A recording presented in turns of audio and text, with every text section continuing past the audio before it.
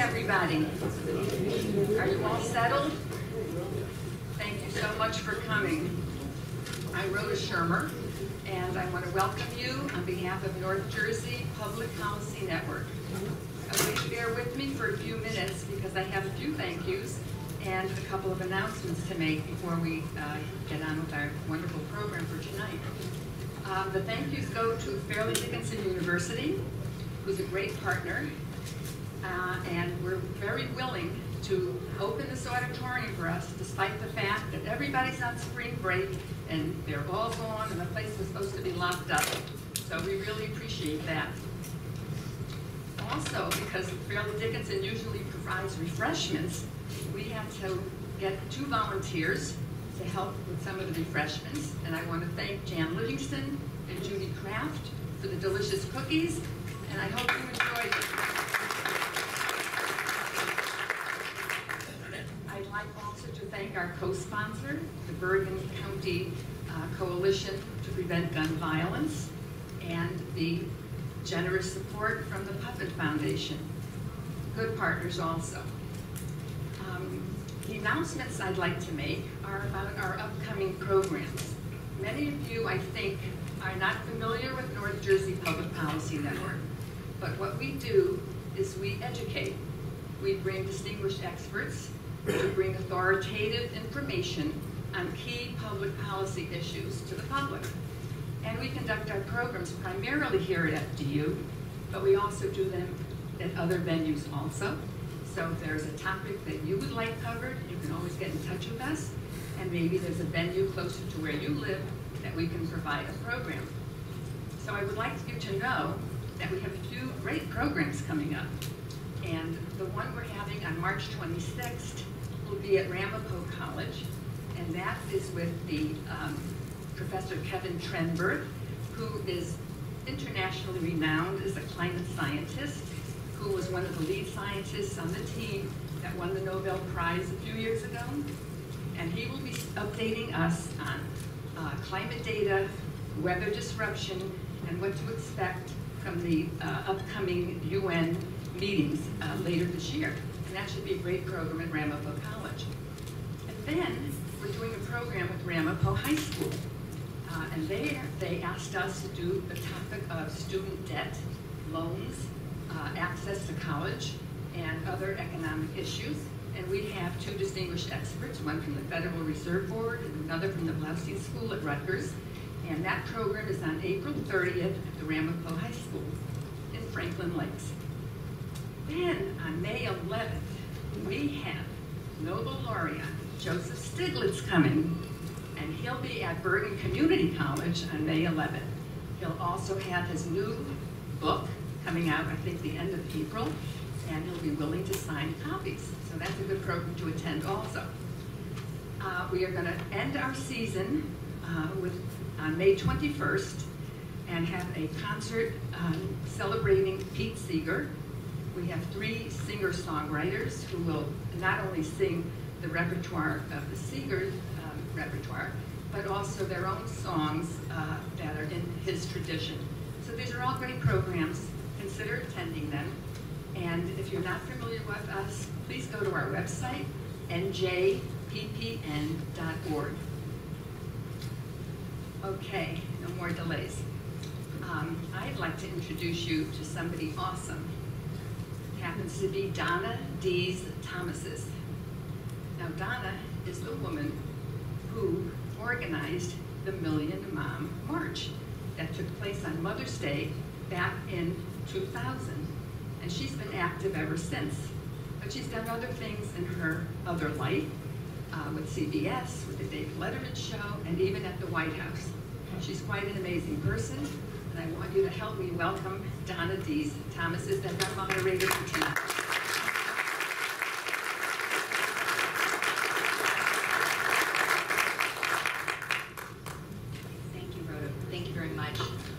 It was August 10th, 1999 in Granada Hills, California, when a white supremacist, criminally ill, mentally ill man stormed a day camp and shot 70 rounds, injuring 5, including 3 children.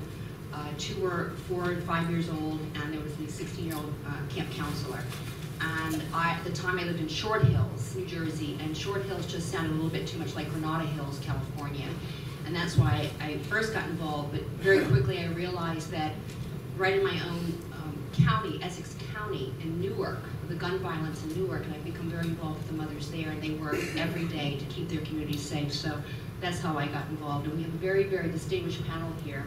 What we're going to do is we're going to have each panelist spend 15, 20 minutes or less about why they got involved and what their background is and what their positions are. And they're going to have some questions among themselves, or you may have questions. We'll leave that to the end. So our first panelist is Adam Skaggs, who is Senior Counsel at Everytown for Gun Safety. Adam oversees Everytown's litigation efforts and works on a wide range of firearms legislation at the state and federal level. Before joining Everytown, Adam was Senior Counsel for the Brennan Center's Democracy Program, where he worked on issues related to money and politics, judicial independence, and voting rights. Prior to his public policy work, Adam has been a highly successful litigator. He also served as a law clerk in the U.S. Court of Appeals for the 11th Circuit and in the U.S. District Court for the Eastern District of New York. Adam's political commentary has been published in the National Law Journal, the New Republic, Politico, the Atlantic, U.S. News and World Report, and among other publications. He's also been widely quoted by media from the New York Times and then MSNBC to the Wall Street Journal and Fox News. So Adam.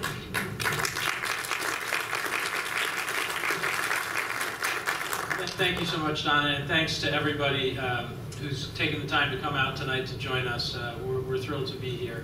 I hope everyone can hear me. Is the mic working? Okay, great, terrific. Well, again, Donna, thank you very much for the gracious introduction. It's a real pleasure to be here. I live in New York City now, but I grew up in New Jersey, actually in the shadow of the Fairleigh Dickinson campus, the Florham Park branch, not this campus.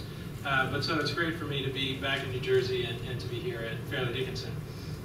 I really feel that it's a tremendous honor to be here to speak with all of you tonight and to share the stage with these distinguished leaders who are doing so much to confront the issues of gun violence that plague our communities, both here in New Jersey and around the country.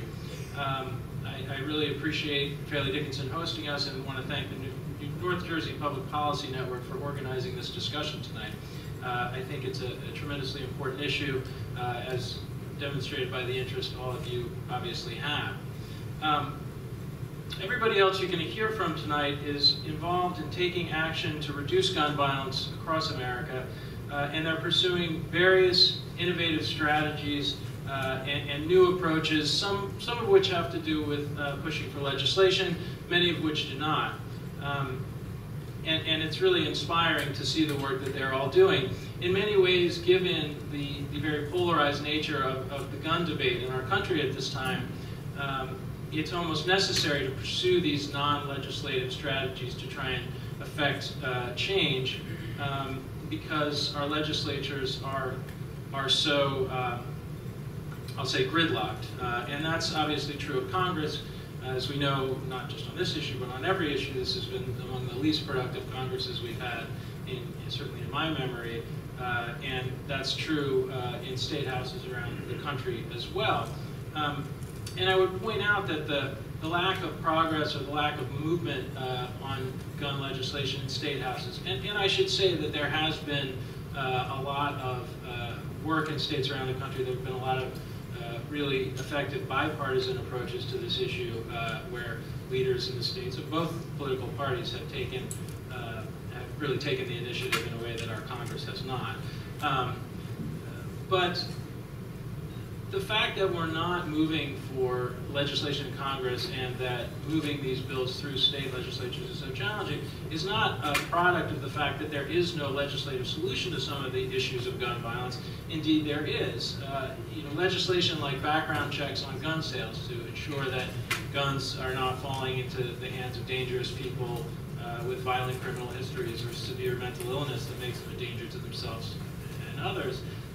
There is legislation that can do that, and since we've required background checks at federal gun dealers, they've prevented millions of dangerous, prohibited people from acquiring guns. So there is legislation, but it's difficult to move, and even here we are nearly 20 years after the Brady Act's background checks took effect, and Congress still, even after the tragedy that claimed so many lives in Newtown, Connecticut, Congress still was either unwilling or unable to move to close loopholes in the background check system that allow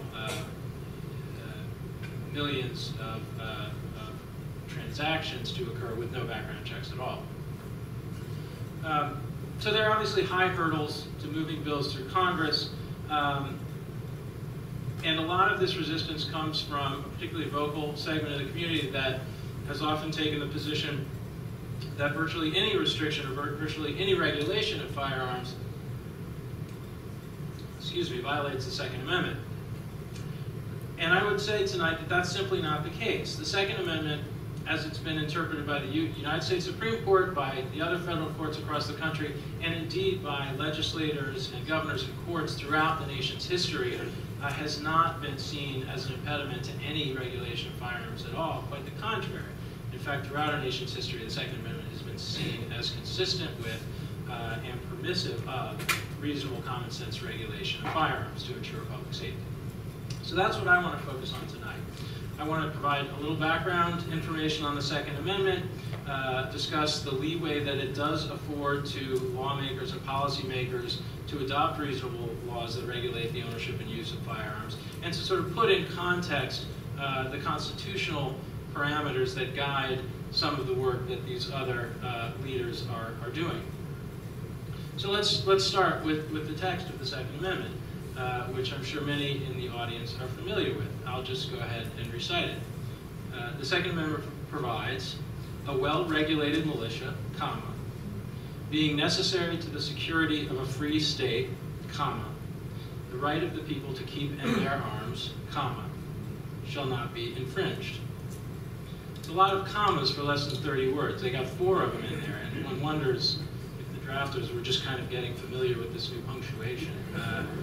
And indeed, you know, you could write dissertations on the grammar. I'm sure there probably have been PhD dissertations written on the grammar of the Second Amendment, but let's move on from that. You could also write, and indeed there have been dissertations written on the historical meaning of the Second Amendment, what it was understood to mean at the time it was adopted, what it has been understood to mean throughout the nation's history. And indeed, these debates about the meaning of the Second Amendment have really heated up in recent years. I think it's not an exaggeration to suggest that there has been more debate about the meaning of the Second Amendment over the last 4 decades than probably in the 200 years preceding our nation's bicentennial combined. It has been a particular area of interest among scholars, among academics, among litigators, and among advocates. And the meaning and the popular understanding of the meaning of the Second Amendment has, I would submit, evolved in recent years. And that debate culminated in a Supreme Court decision in 2008 called the District of Columbia versus Heller, in which the Supreme Court announced what I think is accurately described as a new view of the meaning of the Second Amendment compared to what courts previously had interpreted it as meaning. I'll talk a little bit more about that decision in a moment. What is clear, just to reiterate, about the historical understanding of the Second Amendment is that it has always been seen as permitting a fairly wide range of regulations of the ownership and use of firearms. From the very earliest days of the country, the largest colonial cities, New York, Boston, Philadelphia, these cities adopted rules prohibiting the discharging of firearms within city limits. They had numerous regulations about storage of gunpowder for fire hazard reasons and so forth. These regulations were common and they were uncontroversial. Throughout the 19th century, as the country grew and as new cities were incorporated in states around the country, it was routine for state legislatures to vest these cities with the power to adopt gun regulations that were tailored to local conditions, the density of cities, and so forth. And again, that was relatively uncontroversial. Even in the so-called Wild West that we think of from the movies as being kind of gunslingers, gunfights, even within cities in the frontier areas in the Wild West, there was a tremendous amount of regulation of the use and ownership of firearms. So that cities like Dodge City, which we think of as kind of the archetypical frontier city, Dodge City outlawed carrying concealed weapons within city limits. Similarly, in the late 19th century, if you were out on the range and you were visiting Wichita, Kansas, when you approached city limits, you were asked to check your firearms in effect at the door, at the border of the city, just as you might a coat in a restaurant in the wintertime, where you check your coat and get a ticket that you can later get it back with. When folks who commonly carried firearms in the frontier areas approached city limits, they were asked to check their firearms, so that different rules applied regarding public carrying of guns in cities than did in the less populated rural frontier areas. Perhaps the most famous gunfight in all of American history, the shootout at the OK Corral, took place after Wyatt Earp attempted to enforce the Tombstone, Arizona ordinance that prohibited carrying firearms within the city limits of Tombstone, Arizona. So clearly, throughout the Wild West, there was a great deal of regulation. Indeed, in the period prior to the Civil War, most states had regulations that either limited public carrying of handguns to all but the most unique conditions of extreme danger, or prohibited concealed carrying of firearms and knives, full stop. And by the second half, after the Civil War, by the second half of the century, almost all states prohibited concealed carry outside, again, very limited circumstances, and many cities and towns across the country prohibited the carrying of firearms at all. Contrast that to today, where all of the 50 states allow the carrying of concealed firearms, and in some cases without a permit at all. In the vast majority of states, concealed carry is permitted with a permit.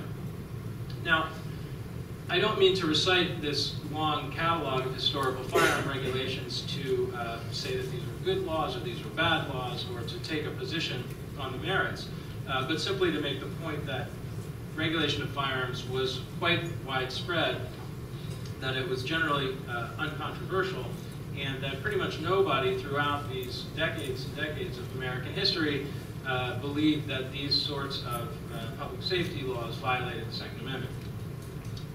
I just want to take one more moment to give a little bit of the flavor of how broad this consensus was in favor of the constitutionality of firearm regulations. And I want to talk about a law. It was a uniform law. It was something, it's called the Uniform Firearms Act. It was drafted in the early 1920s, proposed as a model that all 50 states could adopt, and indeed adopted in more than a dozen states. And this was seen as a non-controversial, reasonable statute. It was quite long. It had numerous provisions. I'm not going to recite them all, but I would like to sort of highlight some of the components of this non-controversial bill. It was among the earlier national model legislation to forbid people convicted of a crime of violence, that was the term in the statute, from carrying a pistol, from owning a pistol. It forbid selling a pistol to various folks that were deemed dangerous, people not of sound mind, drug addicts, violent criminals, people under the age of 18, habitual drunkards, that sort of thing. It forbid carrying a concealed pistol without receiving a license to do that. It required an applicant for a permit to carry a concealed pistol to apply to local law enforcement, to provide a fingerprint, photograph, basic background information. You think of that sort of as a background check for carrying a concealed weapon. It created a 48-hour waiting period for pistol purchases to be completed, required extensive record keeping by pistol dealers, and indeed, perhaps most surprisingly given today's environment, it forbids selling pistols by anybody besides a licensed dealer. So in other words, this legislation proposed to eliminate the ability to privately trade or sell firearms amongst unlicensed people.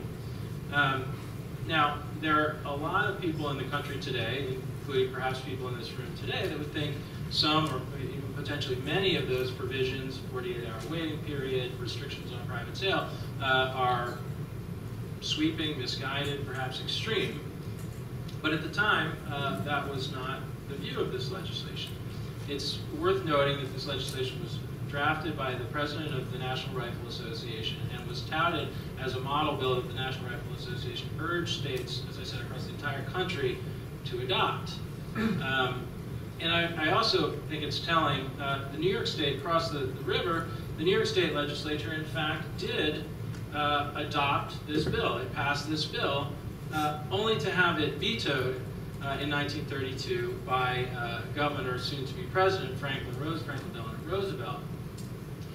Now, Roosevelt, and this is just months before his campaign for the presidency, about a year before he became president, he vetoed this legislation not because he thought this was too extreme, too restrictive, perhaps unconstitutional. No, Governor at the time, Roosevelt, thought this didn't go far enough. This was not strict enough, and in fact, because it would have repealed New York's even stricter firearms legislation, the Sullivan Act, he vetoed that with its 48-hour waiting periods and so forth. And I think if you just take a moment to think of the politics of that moment, where a 48-hour waiting period bill didn't go far enough, didn't do enough to protect the public safety of the citizens of New York, and that somebody wrote that into the White House, and you think today of the environment that we have in our political campaigns, I think it suggests that we're in a very different place. I mean, here you have a leading candidate for the Republican nomination for the presidency, Scott Walker, who is very publicly supportive of a law that would repeal a 48-hour waiting period in Wisconsin. And I think whether or not he ends up getting the nomination, I think the notion that he would have any chance of getting the Republican nomination for president if he were campaigning saying that a 48-hour waiting period on firearm sales was just simply not strict enough, I would be very surprised if that would be a winning plank and a platform for the Republican presidential nomination. So that's the historical backdrop that I wanted to talk about. And I mentioned earlier that in 2008, the Supreme Court issued a decision in the Heller case in which it recognized for the first time that the core of the Second Amendment, according to the Supreme Court, was the right of lawful, law-abiding Americans to use firearms for self-defense, in that case, in the home. And this was a major departure. Whether or not people think Heller was correctly decided, I think it's beyond dispute that Heller was a major departure from what the courts had previously seen the Second Amendment as meaning. I don't want to get into, I've already talked too long, I don't want to get into a longer discussion about Heller.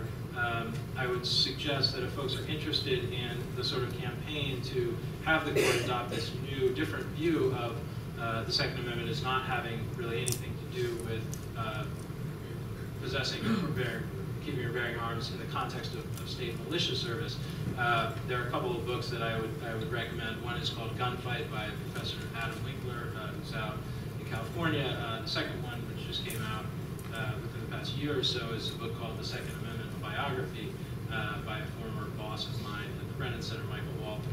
Both of those books go through a discussion of how the Second Amendment interpretation evolved over time. So Heller was a major change in the Second Amendment law or jurisprudence, but I think it's important to note Heller explicitly said in that decision that the right in the Second Amendment, the right to keep and bear arms, was not, and I'm quoting here, was not a right to keep and carry any weapon whatsoever in any manner whatsoever and for whatever purpose. And Heller expressly said that long-standing prohibitions on the possession of firearms by felons and the mentally ill, laws forbidding the carrying of firearms in sensitive places like schools and government buildings, or laws imposing conditions and qualifications on the commercial sale of arms, didn't violate the Second Amendment.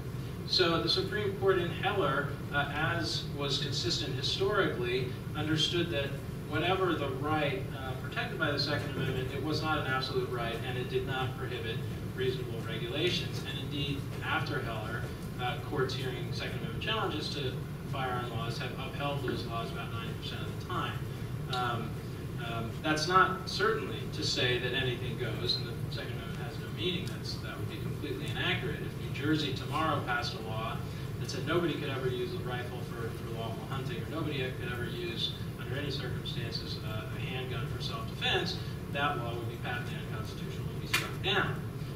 But if the New Jersey legislature legislature decided to pass a bill that would, for instance, prohibit domestic abusers from convicted domestic abusers from possessing guns or requiring them to surrender firearms when they became prohibited, or required universal background checks on all gun sales, those plainly would pass muster under the Second Amendment. So the last concluding thought I want to share, it's not the Constitution that prevents our legislatures in our states and in Congress from passing common sense gun laws. It's not the Constitution. It, if anything, is the political environment. And ultimately, passing effective gun laws that will protect our communities and ensure public safety may require changing the overall culture and changing the political culture from what we have today. In the meantime, with this sort of comprehensive legislation not moving forward, addressing issues of gun violence may require taking some innovative and interesting new strategies. And it's a real honor for me to be sitting here on stage with folks that are doing just that. So I think with that, and with no further ado, I should pass the... Thank you, Adam.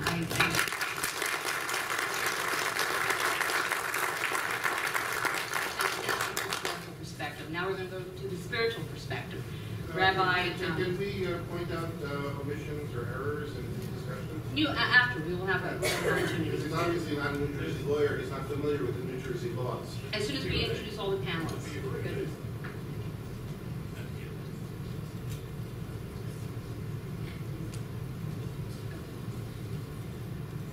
Okay, thank you. We have a representative from Senator Weinberg's office here, so just want to make sure that we acknowledge. Thank you. Our next panelist will be Rabbi Praver. He is the spiritual leader, Congregation A Day of Israel of Newtown, Connecticut. He became an accidental activist and national spiritual leader when he ascended the stage on Sunday, December 16th, in the presence of President Obama in Newtown, Connecticut, to intone the Hebrew memorial prayer, God full of compassion. That prayer was for the 26 innocent lives lost that day in Sandy Hook, as well as for all the lives lost daily to gun violence, particularly children in our inner cities. Together with his friends and colleagues, Rabbi Praver stands at the epicenter of the Newtown Effect. He effectively advocated before the Connecticut and Washington, D.C. lawmakers for sensible gun laws and mental health services. On behalf of Newtown, Rabbi Praver asks of us tonight and always to behave in a culture of peace and civility. Thank you for being here tonight, Rabbi. You have 15 minutes. Thank you, Donna. And thank you, Rhoda, for inviting me to this evening for this wonderful evening discussion. It was Friday morning. It was December 14th. I had a bat mitzvah lesson, the very talented student. She was taking the morning off to rehearse for her bat mitzvah, which would be the very next day. Her father, a fireman, came in. It was a 10 o'clock appointment. He walked in to the synagogue at 10:02 and called me aside to talk with me. I noticed from this very tall, 6'4" linebacker, he played one in high school, a little tear come to the side of his eye. And he said, Rabbi, I'm going to probably be called away from our rehearsal because there's been a shooting. A shooting? What do you mean? And he said, at one of the schools. And so the psychological process that goes on in many people's minds is to minimize tragedy at first. And there certainly is no reason to think that there was something going on that we know took place now. And so in my mind I figured, well, some student came into the school, you know, with a gun, their father's gun, to show their friends or something, and they got called to the side, and there was a big scene about that. And so he went because he did get called, and I tried to kind of go along things in a normal way and continue with my rehearsal. I have to produce a bat mitzvah girl for the next day, and so I tried to do that. But the bat mitzvah girl was in the synagogue looking at the Ner Tamid, the eternal light, really spaced out. And I guess she knew, in retrospect, from her father, or he might have told her a little bit more than he told me, that this was different. This one was different.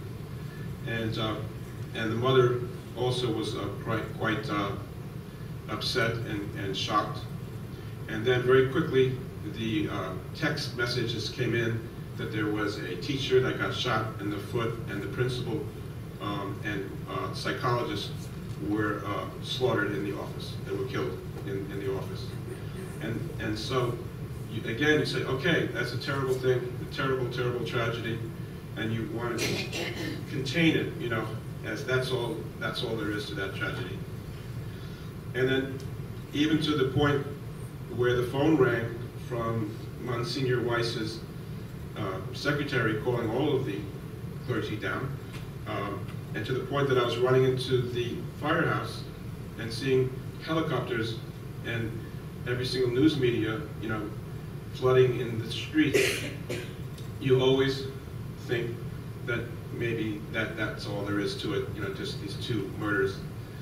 I walk into the first area where the trucks are dispatched, the fire trucks, and there's teachers there, there are FBI people all over the place, and they're taking down narratives, they're talking to the teachers, they're being instructed to put an X by a person's name that was absent, to put a check by a student's name that they know was present and they know left the building.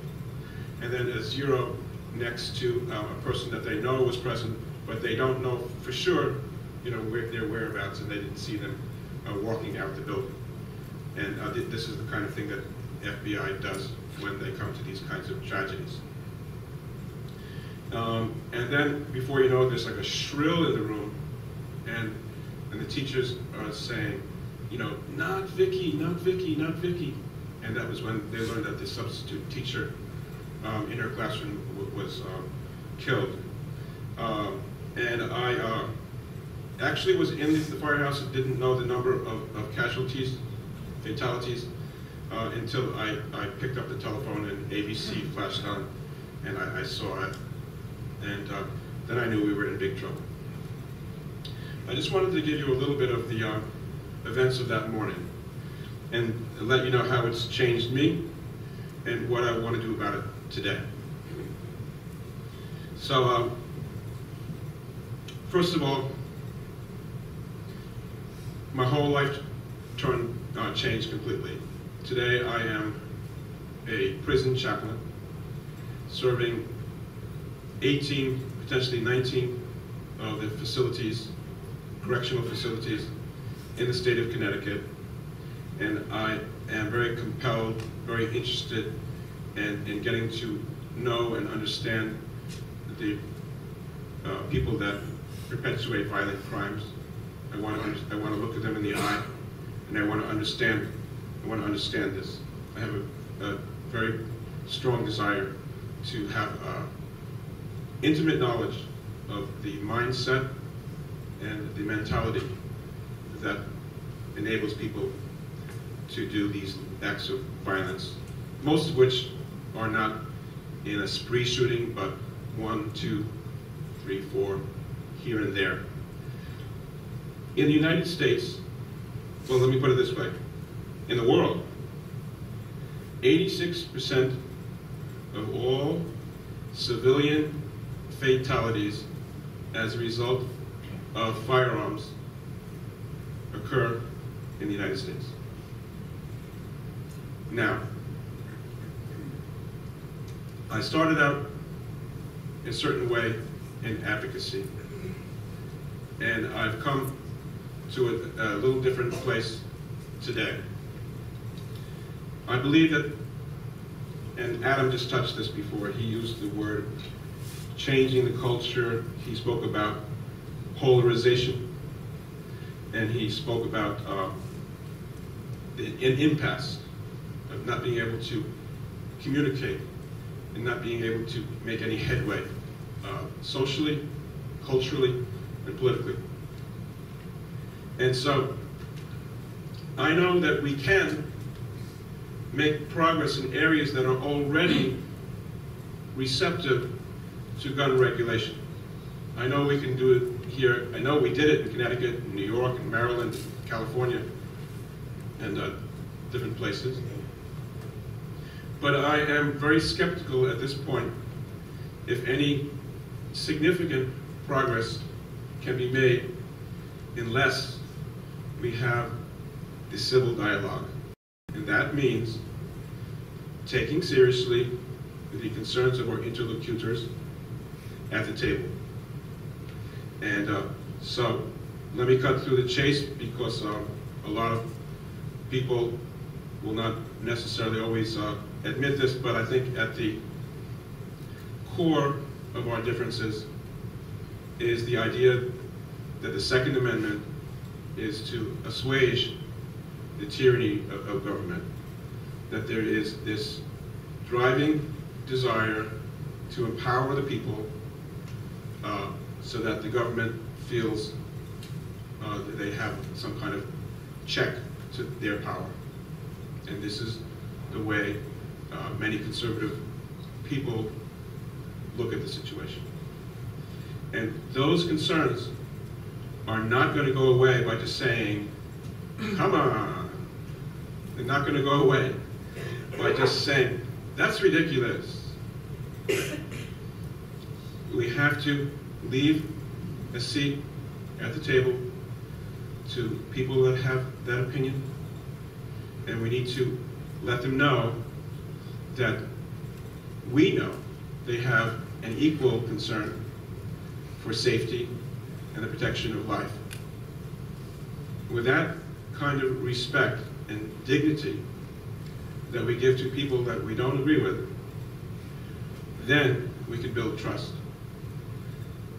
One of the people that I don't agree with everything that goes on, obviously, with my camp, which is the regulation camp. And I heard one person say the other day, we went to the rally and we out-shouted the NRA. And I was like, but did you talk to them? And that's the problem. You turn on the television and people are shouting at each other. And we have not had the nuanced conversation about guns in America. I have tried out my civility approach, and I know that it works. And I have actually a book that's coming out called Sacred Testimony, and a large part of the book contains the dialogue that I had with an oath keeper, which is, I would say, very, very, very intense advocate for gun rights, the Oath Keepers. And we had this conversation, and there are many things that we agreed on. I'm going down to Washington, D.C. in mid-April to speak with a member of the clergy, evangelical member of the clergy, and this individual is open to a conversation about how we can protect lives, as a Christian individual, and me as the rabbi, how, coming from a liberal place versus a very conservative place, how we can come together, because we all agree and we all want to feel safe when we put our children on that yellow school bus, and we all cry, and it hurts every one of us when these things happen.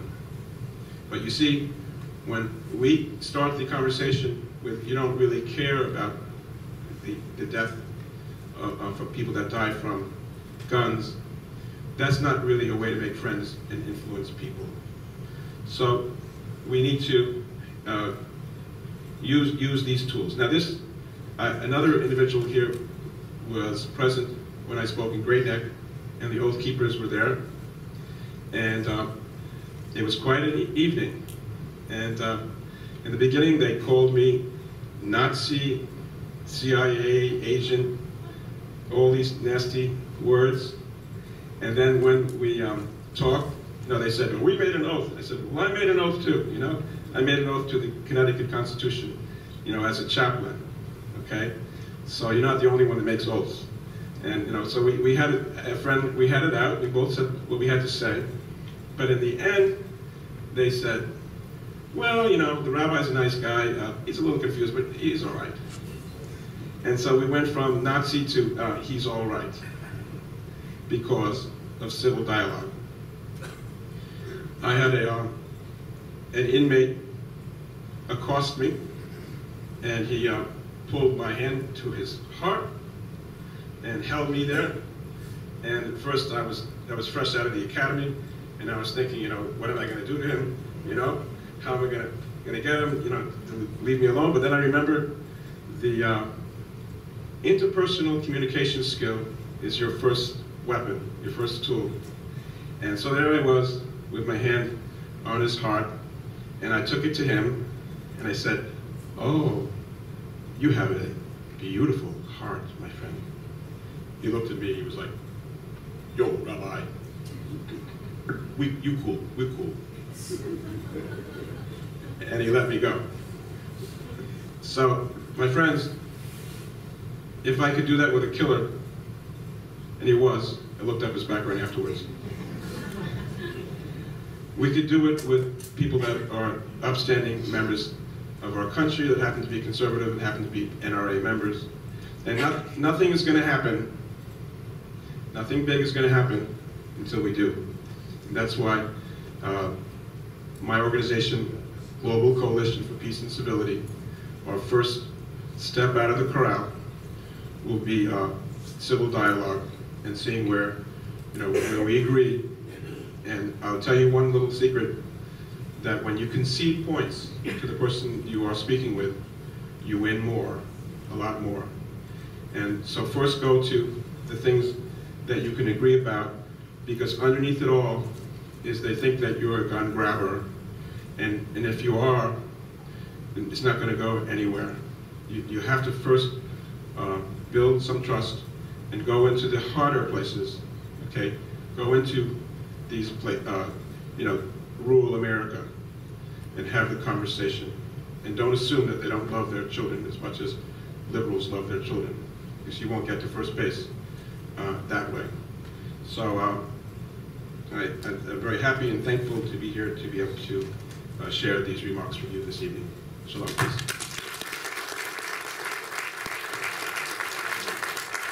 I grew up in Louisiana, and my NRA friends in Louisiana all believe in background checks, and I was quite proud of my state that passed sweeping legislation to keep guns out of domestic abusers, and it was proposed by 2 New Orleans-based legislatures and signed by Governor Jindal. It passed unanimously, and it was also passed, obviously, by the legislators who proposed the constitutional amendment, which passed unanimously, making guns a fundamental right in Louisiana. Those legislators had said they never meant for that amendment that meant domestic abusers should have guns. So, you know, people really can agree when they sit down and they talk. So thank you for making that point. Our next panelist, Mandy Perlmutter. She is a lawyer, she is a wife, she's the mother of 3 small children, and in her spare time, Mandy has volunteered for numerous organizations dedicated to improving the lives of women, children, and families. Mandy held 2 leadership positions in the New Jersey chapter of Moms Demand Action for Gun Sense. She actually founded that chapter right after the horrific massacre at Sandy Hook. She also has served as that organization's advocacy lead to promote sensible gun laws to protect children and families. And Mandy now describes herself as just a volunteer with the organization, but because I've just been a volunteer for 15 years, I know there's no such thing as just a volunteer. So thank you, Mandy.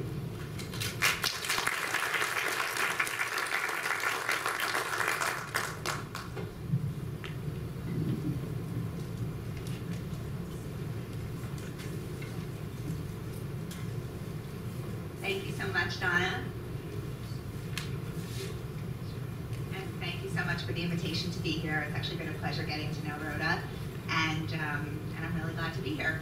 So I work with an organization as a volunteer called Moms Demand Action for Gun Sense in America, and it's a somewhat new organization. It's a nonpartisan, national grassroots effort, and it's really comprised of moms and dads who believe that we can do more to keep our families safe from gun violence, and we believe that we can use a common sense perspective to get there. So I'm going to go through some of what's going on in New Jersey, talk a little bit about what our organization focuses on, and also talk a little bit about some myths that we hear a lot in this work, and we can get started.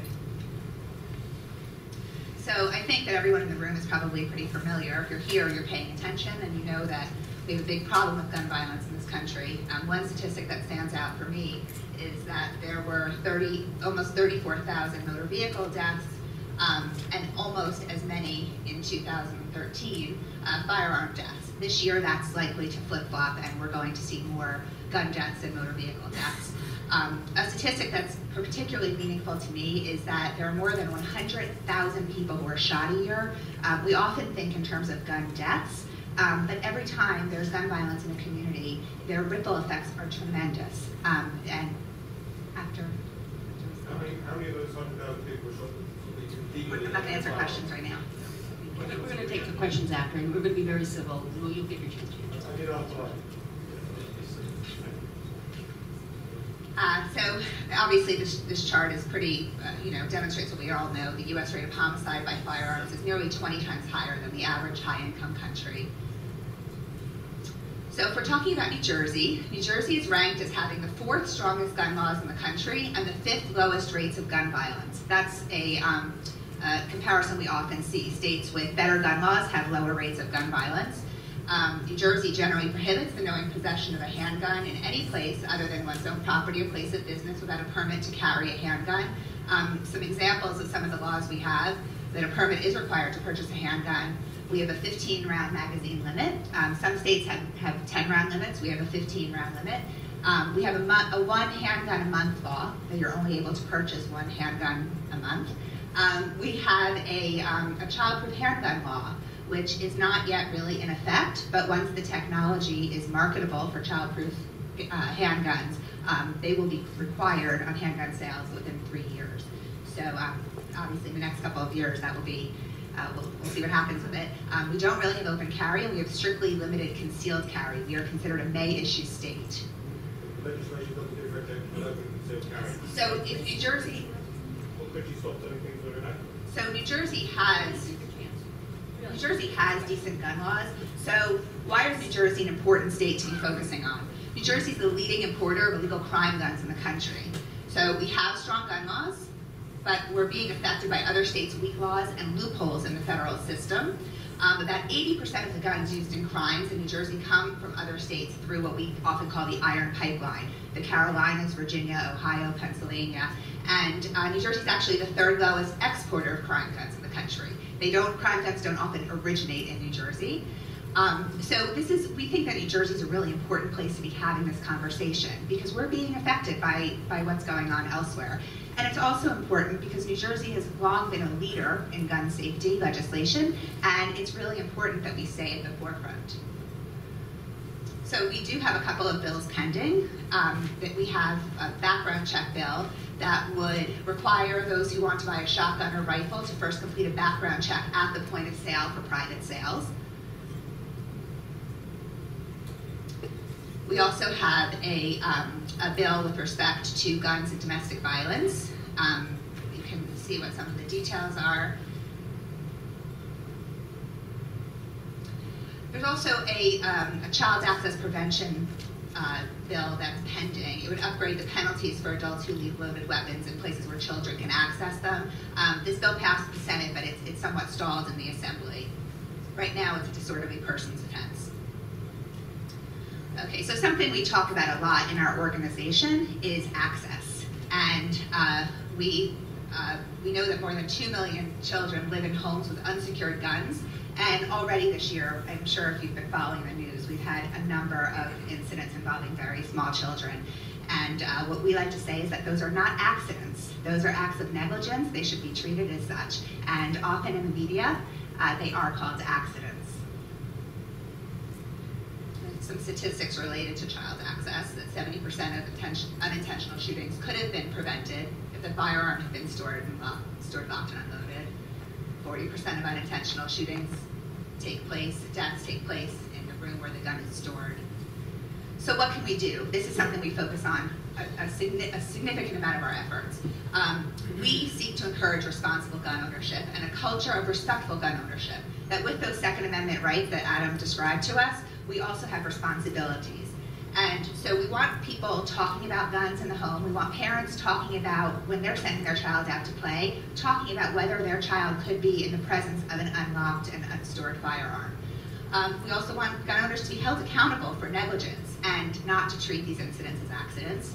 And something that's particularly frustrating to me is when we talk about teaching children not to touch firearms.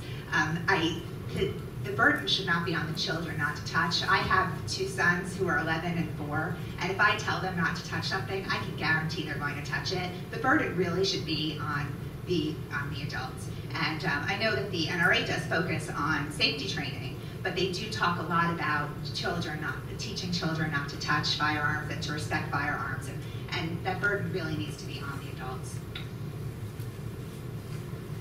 So another issue we focus a significant amount of effort on is suicide. We don't talk enough about suicide and firearms and the connection, and it's quite a toxic connection. More than 50% of all suicides involve guns, and few suicide attempters would survive a gunshot. Suicide rates are lower in states with lower rates of gun ownership and higher in states with higher rates of gun ownership. And again, I'm sort of a broken record on this, it's access. A recent study found that 82% of guns used in suicide belong to a family member. So talking about access, making sure that our guns are properly secured is critical. So school shootings, I know we have talked a lot about them, but I think a really important statistic to keep in mind is that nearly 2/3 of guns used in school shootings were acquired in the shooter's home. Again, it's access. And just as a parent, something that that I think about a lot is that we've increased the number of lockdown drills, active shooter drills. We've improved security in our schools, but we really haven't done much to keep guns out of the hands of dangerous people. And I know that when my children go to school, I know for my son, we pull up to school, and some days there's a police officer sitting as security, and this is only since Newtown that we have this, and my son doesn't feel safer. He'll say, "Mom, why is there a police officer at my school? What's going to happen at my school?" So we're not making our children feel very safe by teaching them to hide under desks, while it is a necessary evil at this time. So something I'm sure you've been following in the news is this is just more of a general movement around the country to allow guns on college campuses to prevent mass shootings, sexual assault, crime on campus. You probably heard this quote by a Nevada assemblywoman. If these young, hot little girls on campus have a firearm, I wonder how many men will want to assault them. The sexual assaults that are occurring would go down once these sexual predators get a bullet in their head. So that's a lot of what we're hearing. But unfortunately, we know that more guns equal more crime, and putting guns on college campuses would be quite detrimental. We know that states with open and concealed carry, or a lot of concealed carry holders, there's going to be greater levels of gun violence, and we're also adding guns to college campuses and potentially arming more predators. So we should all be paying attention. If any of us have children going to college, it's certainly something. What type of culture do we want our teens moving to and living in? This is some of the statistics related to how people feel about guns on campus.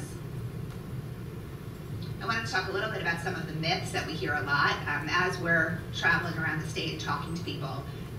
As we're writing letters to the editor, we're hearing a lot of similar arguments.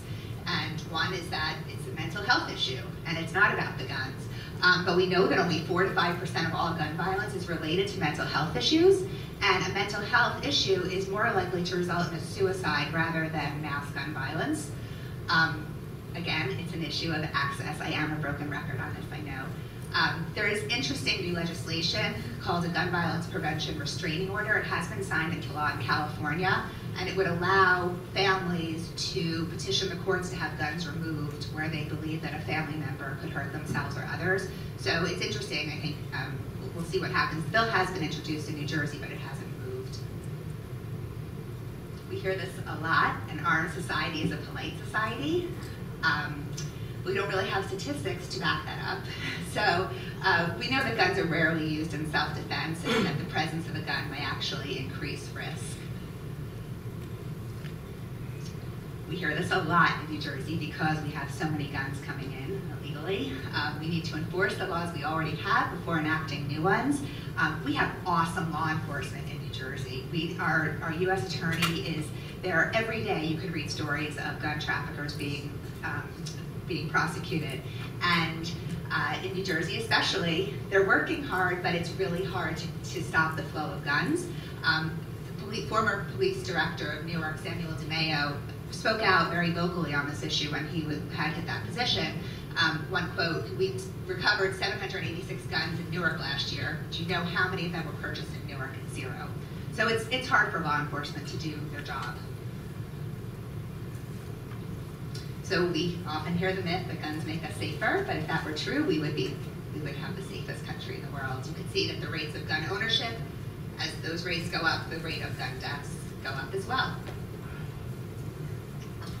That guns protect women from sexual assault and domestic violence, but we know that women with access to firearms become homicide victims at significantly higher rates than men, and women are 5 times as likely to be killed by an intimate partner when a firearm is present.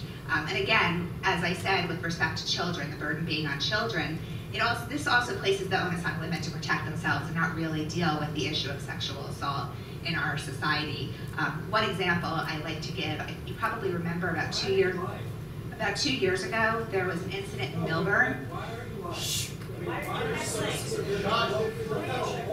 And there was a home invasion in Milburn, and a woman was sitting on the couch watching television with her child. But it's not respectful if you're lying. We're listening to the rabbi. He said, let's keep an open mind. You can let me finish. At the end, there'll be a question and answer. It's not It's not civil if Please it's not. let the speaker continue. Please stop her from lying. She's not lying. You have a chance to say that. Rabbi, can you bring a little civility to this? Okay, sir. Let the rabbi speak for a second. You'll have a chance to say all that. Okay? Just if you think she's lying, There's so many lies. How am I supposed to keep track of them all to the end? take notes, and make your We'll be point. done in 2 minutes. What? 2 minutes. A better idea? Excellent. So there was this home invasion in Milburn, and a woman was sitting on the couch watching TV with, I think, her 4-year-old, and somebody broke into her house and assaulted her. There was not a firearm involved. And what we heard from people who would support, more open concealed carry and more access to firearms is that had she had a firearm, she would have been able to protect herself. But my issue with it is that assumes that she's sitting on the couch with a loaded firearm, ready to shoot, because how else would she be in a position to defend herself with a firearm with someone approaching her? So what can you do if this is an issue that you want to get involved in and you want to add your voice? We know that the gun lobby is calling and making their voices heard, and we should be too. So I can help you find your state legislators, or you can certainly go online. We talked about the bills that are pending, and our legislators should hear from you that those are bills that you want to support and you want them to support. What else can you do? Probably a lot of people in this room live in Congressman Garrett's district. He needs to hear from his constituents who would support common sense gun safety measures like expanded background checks. There is a new bill pending in the House. And that he should not support concealed carry reciprocity, which is also a bill pending at this time. So we also, because we're focused so much on responsible gun ownership, respecting the right of gun owners, but also encouraging responsibility, let's get talking about it.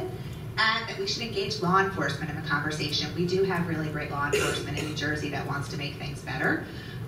We always encourage writing letters to the editor and utilizing social media as a platform. A lot of this dialogue is taking place on social media, and it's a good place to engage. There's an event coming up I just wanted to tell you about.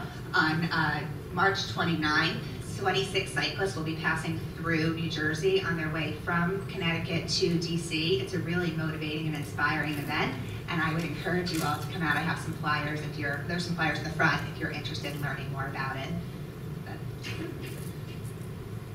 Thank you, Nancy.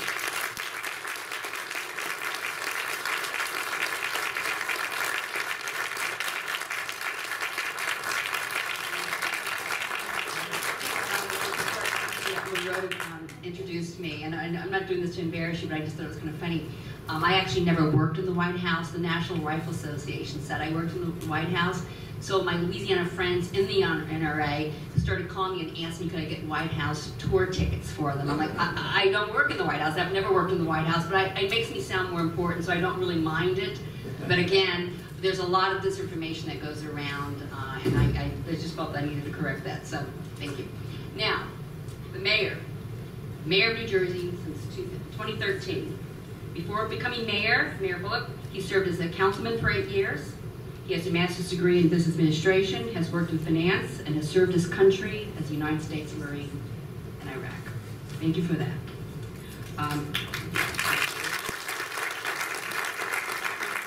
Mayor Bullock is regarded by NBC's Chuck Todd, as, among others, as a rising political star in New Jersey. He's a regular contributor to the Huffington Post, and he's often cited as a prime example of how progressive leadership works. Some of the issues and initiatives he's addressed during his first year in office, including getting illegal guns off New Jersey streets. So thank you for being here, Mayor.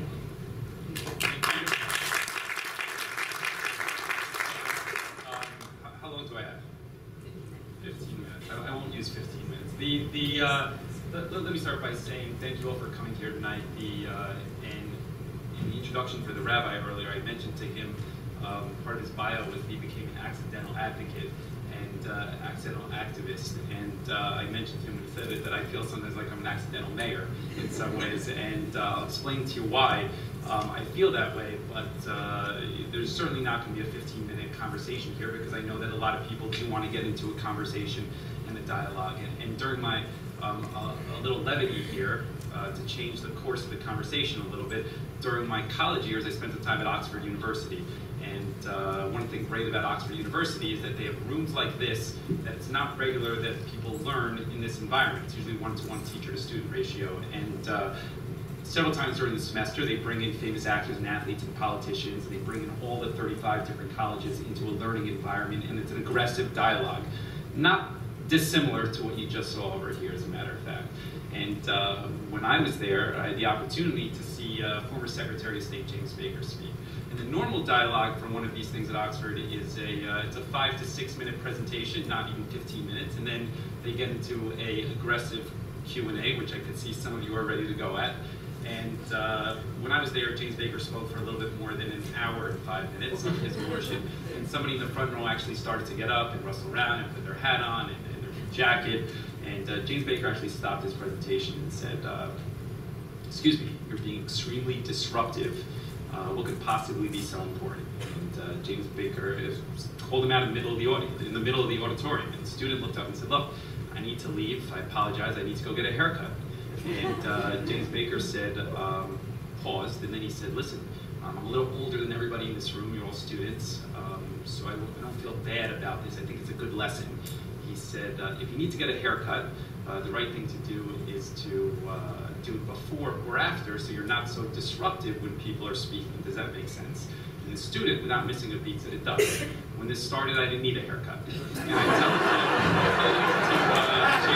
him to change. So I assure you we're not going to go that far as it relates to my conversations here. But I do want to take a second and talk a little bit about some of the things that are happening in Jersey City. And you know, my background is, in some ways, I do believe that I'm an accidental mayor in the sense that I only got involved in government or politics fairly late, relatively to some of my peers. I registered to vote when I was, I believe, 27 years old. I left a job at Goldman Sachs. It was my first job out of college. I was working there for 2 years, inspired by what happened subsequent to 9/11, and decided to enlist in the Marine Corps. And you can imagine my parents' feeling on that. They have a deli in Newark. They're still there every single day. And when I made the decision to leave.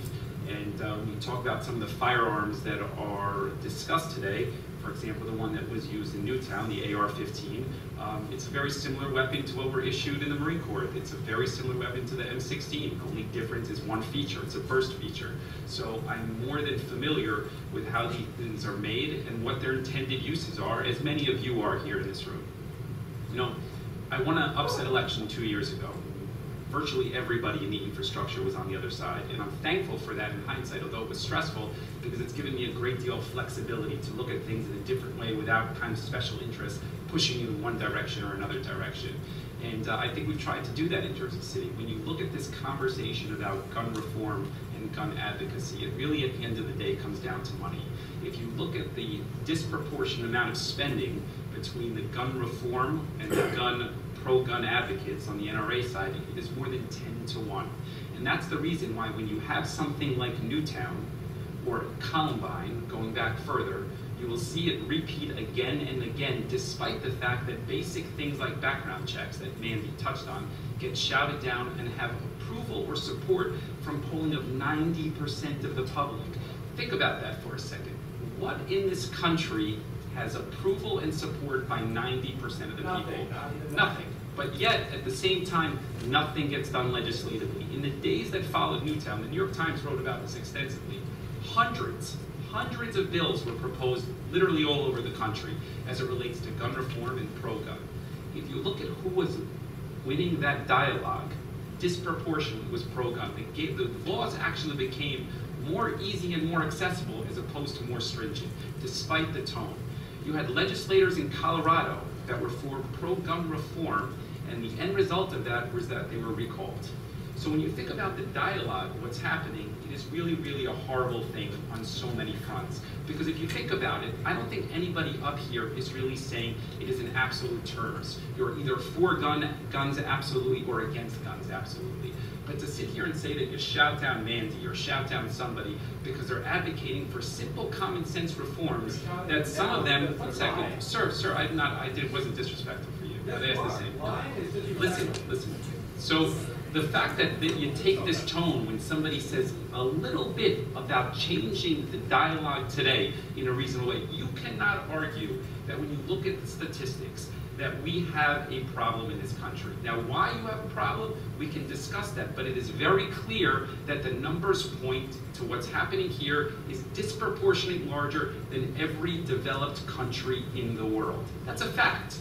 That is an absolute fact. If you look at the numbers of guns available in this country today, they actually outnumber the population. It's a fact. There is no other country in the world that has that. So when somebody starts in the dialogue saying, hey, let's talk about what to change, what to improve, it's not something wrong to have. It's not an absolute conversation to be shouting somebody down. It's a conversation that can be productive when it's not lying. Those are facts that I just said. No, it's not. It's not a fact that In Jersey City, we are taking the approach of saying that there is a possibility to change things actually at the local level. Now, if you look at what's happening, if you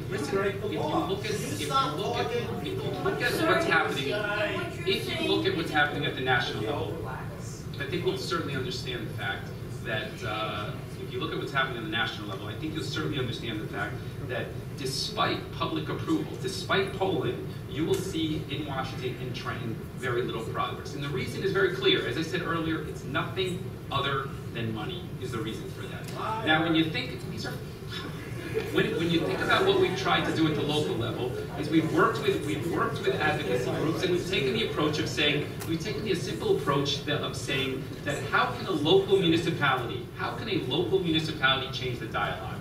And it's possible, because when you look at who are the biggest purchasers of guns or ammunitions outside of the United States military, it is police departments across this country. A city like Jersey City spends per year several $100,000 on ammunitions and firearms. A city like New York City spends several millions of dollars. We started in Jersey City working with advocacy. It's a simple experiment to say that if the premise that this country is built on, as it relates to capitalism, can that drive the dialogue to some degree in creating change? And what we did was we said, let's ask a simple questionnaire. Let's engage the people who are buying the ammunition and guns from Jersey City to ask them how they feel about certain common sense reforms, background checks. Would they honor certain things about reselling firearms once they purchase ours back from Jersey City, about restrictions on where they would sell them? How do they feel about assault rifles? How do they feel about guns in video games for children? Simple things. The first time that we put that out, the NRA went crazy. And Scott Bach, who was a national board member of the NRA in New Jersey, he said that I should know better. This is the approach. It's not dissimilar to the dialogue that you hear in this room of people yelling. He said that I should know better as the grandson of Holocaust survivors. Had my grandparents had guns, perhaps the outcome would have been different. There are few things in my 38 years of life, I'm much younger than a lot of people here, that I've heard as idiotic as that, okay? Now I tell you because you don't grasp the history of the Holocaust or genocides, if you are equating that somebody would have had a gun, a rifle, that they would have changed the dynamic here. There's one thing for certain that I do know about that if my grandparents had a gun when the Nazis came to take them, I surely would not be sitting here today. This I know, okay? Now I say today that when we put out that RFP, the first time somebody responded, nobody responded because of the NRA. And the second time, we saw one responder, and then once one responder engaged, two responders engaged because they wanted the business. And what we learned from that is that you can shape the dialogue based on how cities use their purchasing ability. It's something Seattle's looking at today. It's something Chicago's looking at today. It's other cities around New Jersey. Now, Jersey City's not going to shape the gun dialogue by itself. Let's not be naive to that. A couple $100,000 isn't going to shape the entire dialogue. But there is the window that we saw for the first time of actually saying that we can have an impact. You can aggregate that and you can have an impact. Imagine what would happen if New York City used that. 30,000 police officers. It's virtually an army in some ways, going out every single year thinking about how they purchase and where they purchase from. Do you think that their vendors would think about what can I do in order to make sure I secure that business from New York City? And I assure you, there's nothing absolute. Nobody in this room is saying that it's 100% in one direction. It's about a dialogue. And so with that, I think that in Jersey City, we are a model for what is possible, because a lot of this stuff at the end of the day is common sense. It's really common sense that I think most of you in this room certainly know, and I know that 90% of the public actually knows. So with that, I say, on a night like tonight, I get a briefing before I come out every single day, and they will say to me what I'm doing. And with this one, they said that you're speaking head-to-head with the NCAA first-round tournament, so be brief. All right? Thank you all.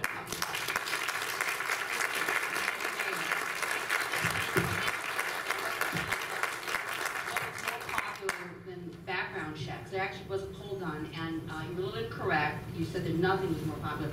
Ice cream polled higher than background checks, but kittens and baseball did not. So more Americans believe that we need background checks, and the love of kittens or baseball. So thank you very much.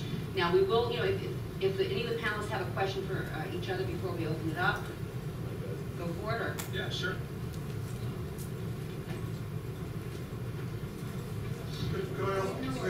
Question over here. I have a question for the mayor. Do you travel with armed security, and so are they here tonight with you? Yeah, absolutely. I'm assigned. Yes. No. It's a great question. Can you repeat the question?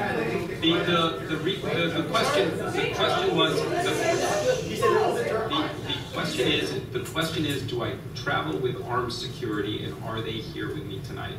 By Jersey City law, for decades and decades, there's a police officer assigned to whoever the mayor is 24 hours a day. It's consistent with everyone across the country. And why is that? Okay, is the premise. It's not a risk. You're asking a question. It's not because the concern about necessarily somebody in this room about accosting me per se, but you know what? The citizens of Jersey City said at some point when you are in a crowded situation, and sometimes people have polarized views as they do today, there could be a risk for somebody.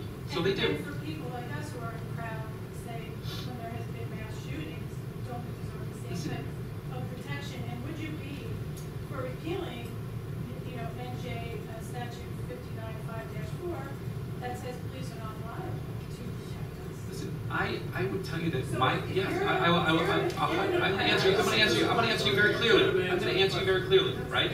I am going to tell you that you can look at my security detail and where they're assigned to me and when they are assigned to me, and you will tell, well, this is by Jersey City law, and you will tell me the lion's share of the time I opt not to have them. Whenever feasibly possible, and I don't control them ultimately, I opt not to have them. Why? Because I don't really feel it necessary. Now, some people would say that's stupid on my part, but that's the way I've approached it for the last 2 years. I mean, it is what it is. You will not see an advanced detail for me. You will not see a post detail for me. I don't have any of that stuff. The answer is no. Sir, if you have a question, if we can ask people to line up and ask their questions, do you mind coming up? Since we need the recording to be able to hear the questions of the speakers, Yeah, sure. I don't have to repeat. If you have a question, please line up. Thank you. Can we turn up the lights?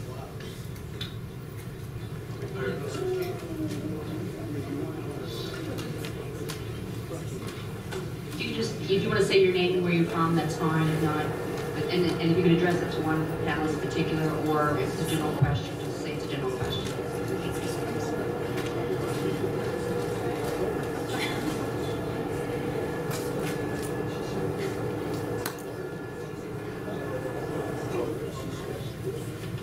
George Hertzberg from Norwood. I remember listening to my grandfather listening on the radio during World War II and listening and getting angrier and angrier knowing that his cousins were being killed. My mother and I lived with my grandparents at the time. I served in the Army also. And when I got out in 1959, I had both a marksman and a sharpshooter's accomplishment. And I became a hunter not long after that, and have hunted ducks with shotguns and hunted with rifles. I don't consider it particularly sporting to hunt larger game with more than a few rounds able to shoot that game, and if I'm not able to do so, then I have not been able to do so. I understand that there are many people who believe that it is important to hunt with large numbers of possible rounds. I happen to disagree with that. But more importantly, my question to anybody and everybody on the panel is, what can we do to make sure that we have adequate mental health control in this country to be able to assure that that bad guy never has the gun? What can we do to make sure that we have an adequate mental health system in every single state? I consider there were 28 victims at Sandy Hook. The shooter and his mother, along with the rest of the shooter's victims. Thank you.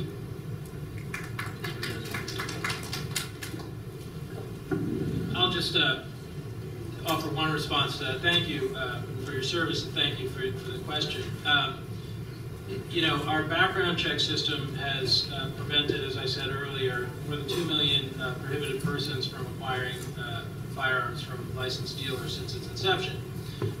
That said, the background check system is only so good as the records that it contains, and unfortunately, in part because of bureaucratic inertia, in part because of misunderstandings about medical privacy laws, there are many states that have not submitted adequately submitted their mental health records into the background check system. So I think one thing we can do is support those states closing those gaps and ensuring that when a person is committed involuntarily because the judge has determined that they pose a danger to themselves or to others, that those records get in and prevent them from getting firearms.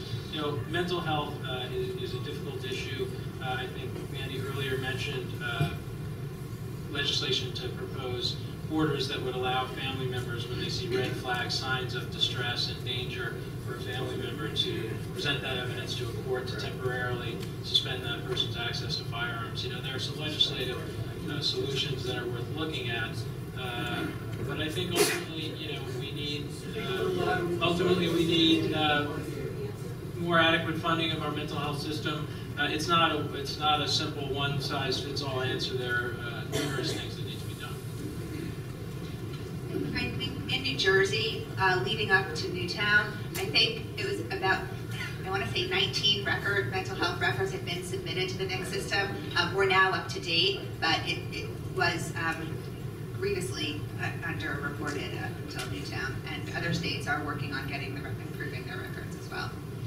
We're trying in Newtown to expand the role of the clergy on a non-sectarian basis in the schools. So when you see a loner, you don't just ignore him, and you pay attention to that loner. And what Adam Lanza needed was a really skillful person to say, you know, you're really weird, man, but here's another really weird person that's an actuary, and he's good at mathematics like you. So yeah, you're different, but there's a lot of very accomplished, successful people that are really different too. He needed that level of intervention, and it wasn't there. Let me just remind everyone that this is a question and answer period, and needing to make a statement is welcome to do so at the very end. Thank you. I'm Ed Gross from the Bergen County Coalition to Prevent Gun Violence. I want to thank you for your informative talk and most of all for your commitment to the cause of preventing gun violence. Mandy, you mentioned the child safe law, and I know that there's been a problem in that it seems to trigger, if you pardon the word, the opposition to get these guns kept out of the stores. And I know that child safe guns, I think it should be something that we're all in favor of.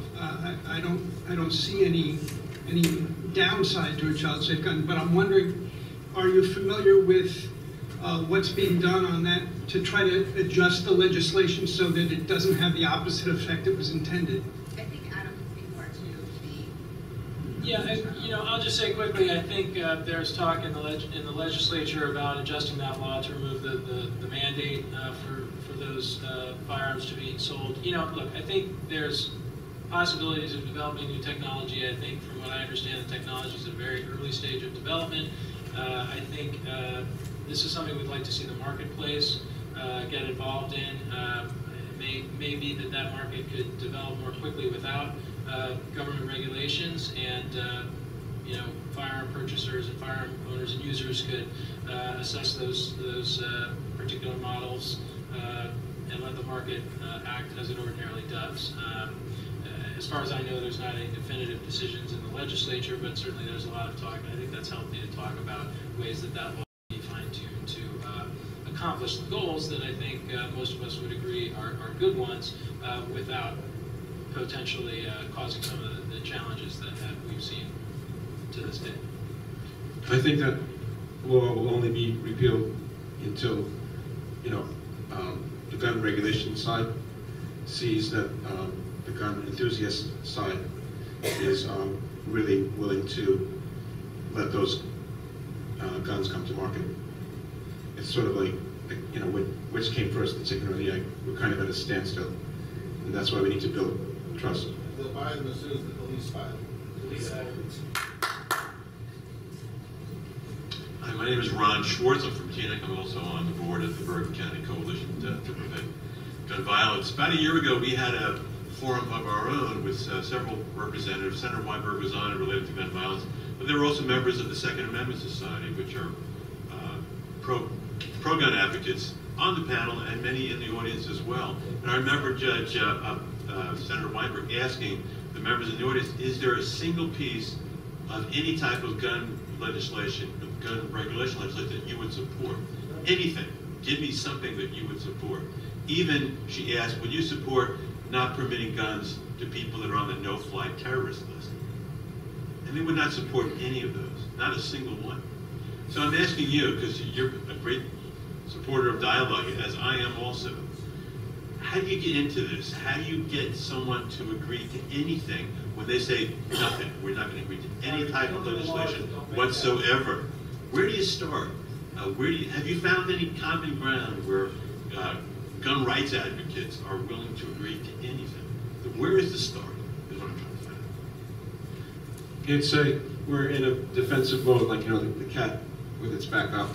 They don't trust us, and there's some. How do you bridge that? Okay, I mean, there's some good reason. Some prominent people have made statements. I won't say names. Senators, attorney generals that made statements that they wanted to basically take the guns away, and so they don't forget those statements. And it's like any relationship, we have to start from the beginning and build trust humanize one another. Every conflict can only be resolved when we know each other and respect each other as people. And this civility, really, that's, it seems like it's a long shot, but that's the only shot that's going to work. Good evening, my name's Stuart Jeffrey from Mountainside, originally from England. We already had a gun ban that didn't work.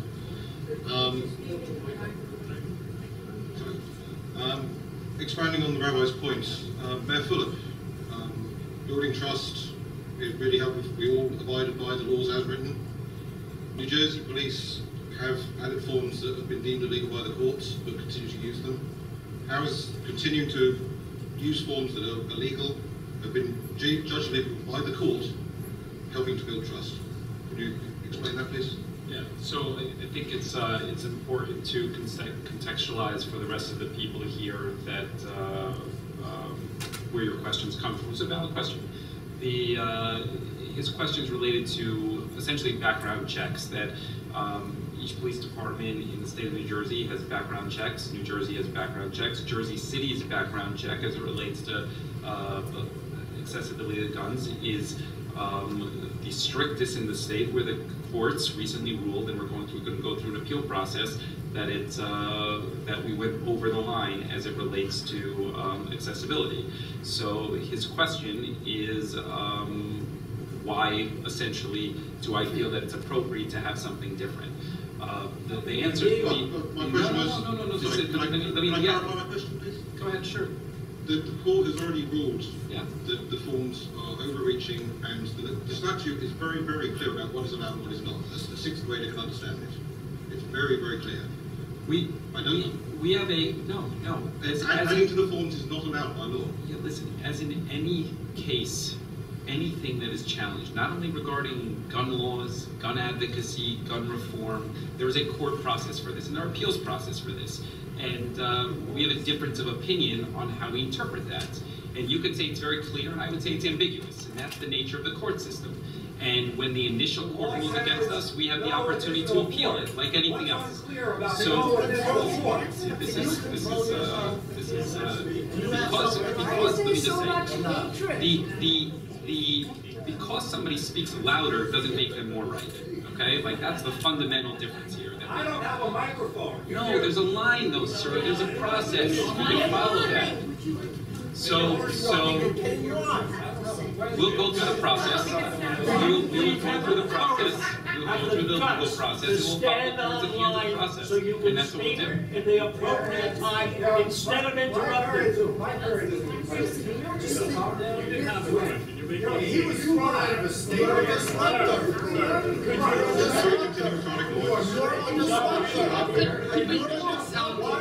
Maybe we can ask one of the panelists to stay out and have a conversation with Val. Let's go to the next question. I'm happy to discuss with you. Yeah, we're going to go. We're going to do the next question. You may use. Yeah, ambiguous. We believe that we are on the right side of this, and we're going to continue to go through.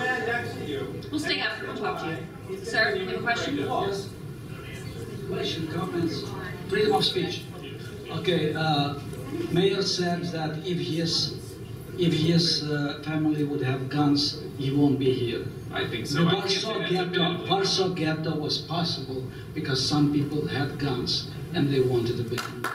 Okay, so I'm sorry that your family somehow escaped. Others were killed. Yes, I know. Excuse me, you're interrupting me. So again, freedom of speech is for everybody, not only for you. Yeah, sure. Now, as for just court system, it's not who is right or who is loud who wins, but the guy who can hire more expensive and experienced lawyer. So do not give me this go away things. The gun laws in New Jersey are most draconian. The lady told here that if the woman with intruder would get a gun, it would be she expects and all this stuff. Actually, two things. It is allowed, and you are not liable for murder, only to use gun if there is a witness, provable case of danger to your life. Otherwise, you can't. Okay. Even if you're in your house, if somebody is rolling in the gun in your backyard, but not just shooting at you, you cannot shoot at him. You'll be, just accused of murder. Now again, historically, I know you say mutual understanding. The guys from ISIS, okay, they probably follow the rule. They don't use guns, they use knives, okay, to cut the heads of the people. So, okay, so here there are no gun laws necessary. Okay, and now you find more and more killings of police, not with guns, but with something simpler, just knives, whatever it is. It's not a solution, okay? So the thing is, people should have any guns they need. Yes, people should be checked whether they're reliable and all that. But, yes, but the thing is that this should not be a registry who has guns, who not. Because, again, the right for carry arms was against the hostile action of government. In Russia, after the First World War, there was a lot of guns in the country. And when Tambov region, okay, did not want to take Bolshevik dictatorship, they raised with his guns, and the government was able to suppress them only with chemical weapons.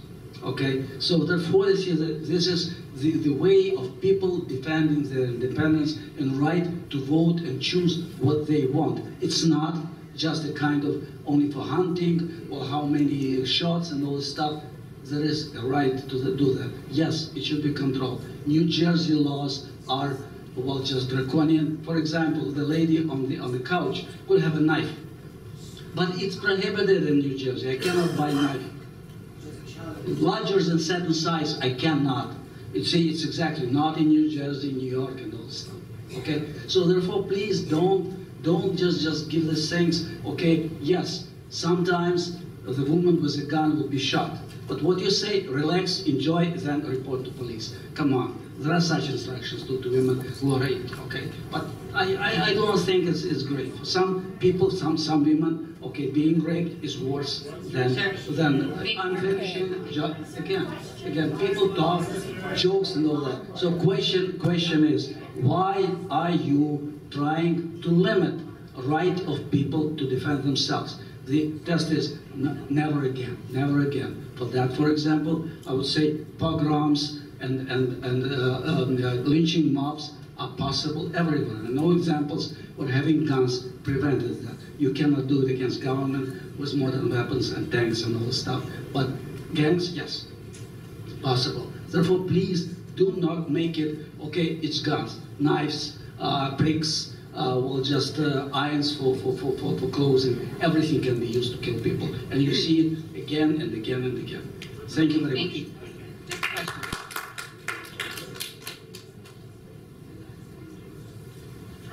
Brief, although there's several things I can address. My name is Matthew Andres. I'm the president. I'm the president of the Coalition of New Jersey Firearms Owners, as well as the owner and operator of the Justifiable Need Project. A few things that I want to address at first. My first thing is with Bob and Mandy. Bob, on your website, you've got a form to contact New Jersey senators saying that we are not required to have a background check before purchasing a long arm. I think the crowd here should know and understand that in New Jersey, in order to purchase a firearm, you have to go through several background checks. The first is by getting your firearms purchase ID card, which is an application to the police, which you go through 21 database checks, as well as mental health, which is supposed to take 30 days, but most police departments don't. This refers back to Mayor Fulop's comment about additional forms as well. But no citizen in New Jersey can buy a firearm without that ID card. So one, there is a background check already in place.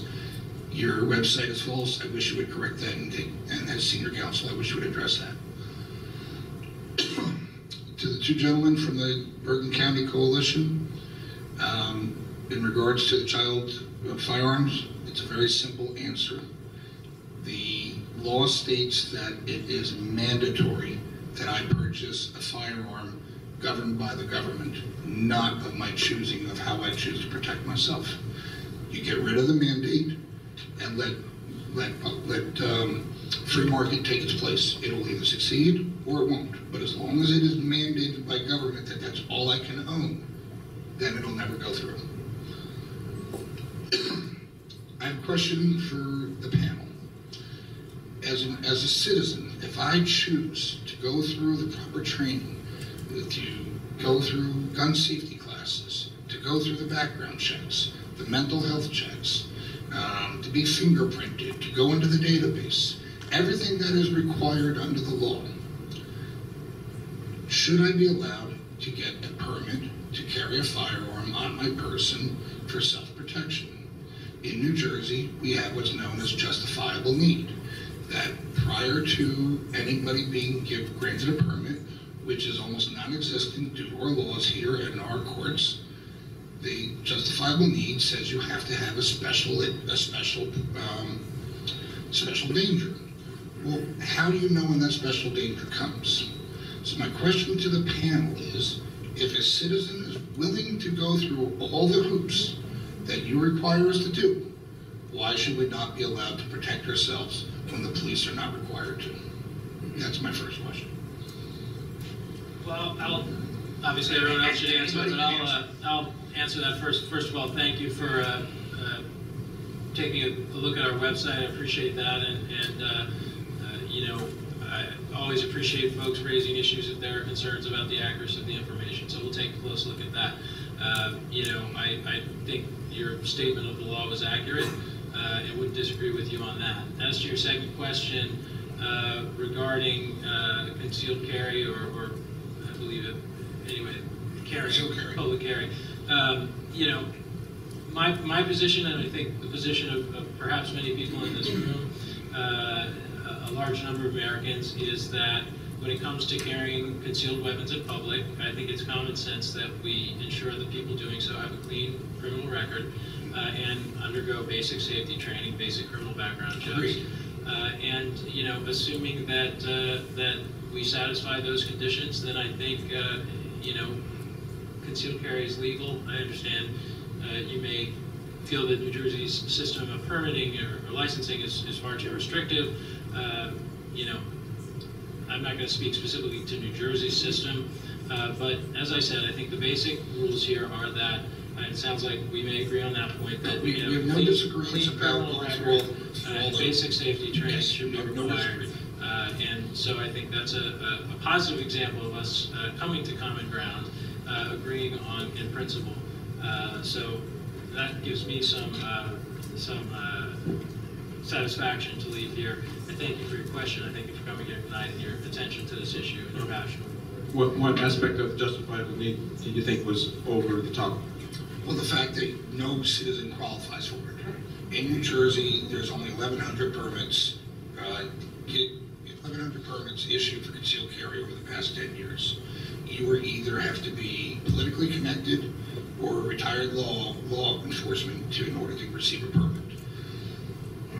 Every person who applies is either told by their local police department, don't bother, you'll never get it, or they are turned down by the court systems. In order to get a concealed carry permit, first your police chief has to agree and say yes. Then from there, it has to go to a superior court judge, and he has to say yes. Ultimately, nobody says yes. We're not in disagreement with the process. We're in disagreement with somebody telling us that if we're willing to do it, then let us. But we're not allowed to. Could I?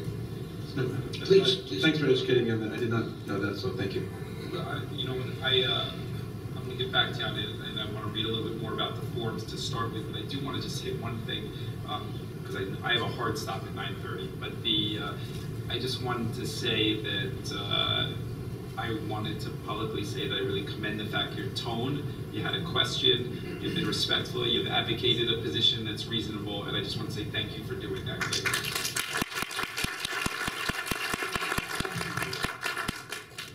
Hi, Mark Bernhardt.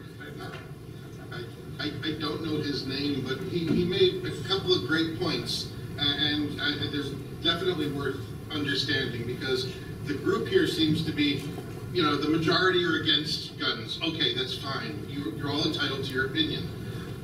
However, you're uneducated about the laws regarding guns. Excuse me, let me go on here, please, okay? And so when somebody stands up here and says, well, you know, background checks, how could anybody be against background checks? And any gun owner in the state knows that they've already had 3 background checks. So New Jersey has extremely tight laws in this area. If you don't like them, that's fine, okay? And here's my question for the group. The rabbi, great, fabulous. We need to find a middle ground. Nobody wants dead children, okay? Nobody wants dead children. We need to find the middle ground and satisfy everybody. I'm a little disappointed in the panel because it was supposed to be a discussion on the reduction of crime and violence. And I'm not sure I heard from you, other than tightening gun rules on legal gun owners, what your plan is. We heard that in Newark, none of the guns were purchased legally. Okay, what are we going to do about that?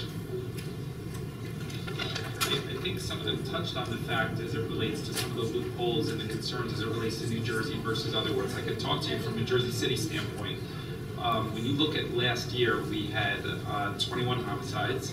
We had several domestic violences, and something that was touched on as it relates to accessibility of firearms to people who have had recurring domestic violence issues. Those are ones that I'm sure that you could focus on. And then if you look at the other 18, 17 homicides that happened last year, majority of them regarding firearms, and the majority of them regarding illegal firearms and accessibility to that. So I would tell you that if it wasn't directly addressed in this conversation, saying that that's something that needs to be addressed from a legal standpoint, which I think Mandy actually touched on, I think that was directionally where she was going for. I think just to start with your premise that we're against guns, I think that one of the things that I focus on a lot is talking about responsible gun ownership. And with the Second Amendment rights come responsibilities. I don't think that anything that I said was again, would mean that a law-abiding gun owner should not be able to have a firearm. So I do try to speak from a position of reasonableness.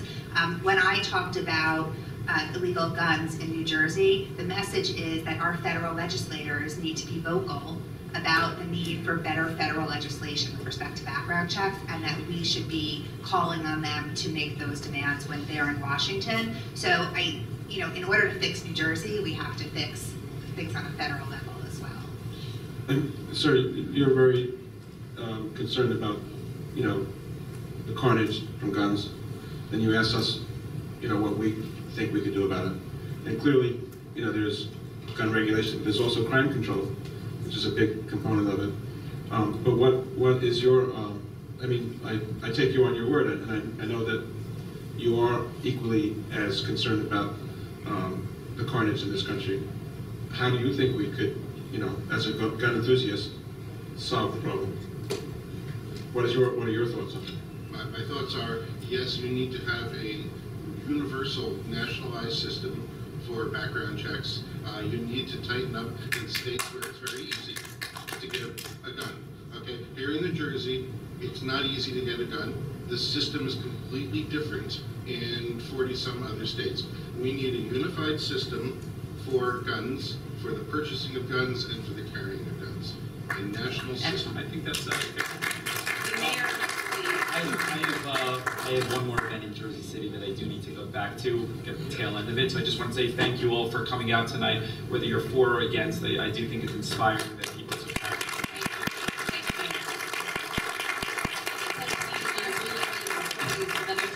We're going to just ask you a question quickly and let the panelists answer. Thank you so much. So my question is, in New Jersey, if I go to the range, on my way back home, and I go and I take apart my gun into 7 different pieces, I lock them each in their own box in the trunk of the car.